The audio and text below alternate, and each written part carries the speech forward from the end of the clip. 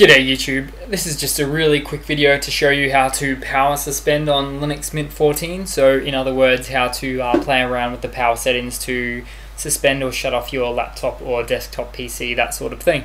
Okay, now first of all you have to go to the applications menu in your Linux Mint and go to an icon called System Settings. Now click on that puppy.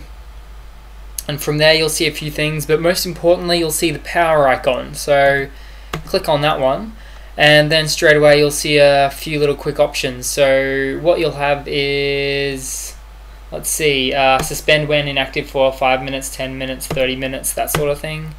On battery power, and when plugged in, select whatever you want as well. Now on power critically low, depending on your computer, it could be hibernate, suspend, or power off. Also you've got you know, how charged the actual battery is, and the brightness settings, which are in there as well. So here we go, turn screen off when inactive for 5, 10, 15 minutes.